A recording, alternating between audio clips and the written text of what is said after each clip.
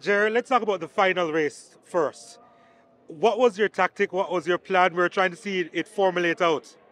Well, I tried to take the front, which was my initial plan. But I guess he saw me coming, so I got stuck on the outside. And then I had to improvise and try to create a gap and then close it.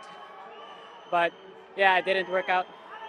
Yeah, that happens sometimes. You've went through a couple of reportages, and it would have been a difficult process having to be on the edge for those races. But as far as your experience is concerned from these Olympic Games, what do you take from it? Well, not very. I'm a bit disappointed, obviously, my qualifying time. Um, but yeah, that's just the sprint. Still have the Kieran, so try to keep my head up and then go for the Kieran. All right, all the best, brother. All right, thank you.